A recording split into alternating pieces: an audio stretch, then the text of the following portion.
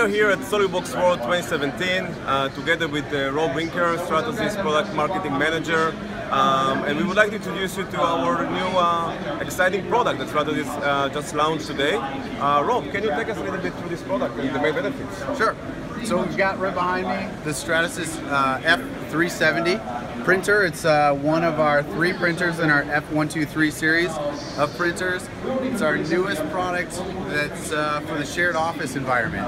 So a lot of features that allow you to build parts in an engineering environment.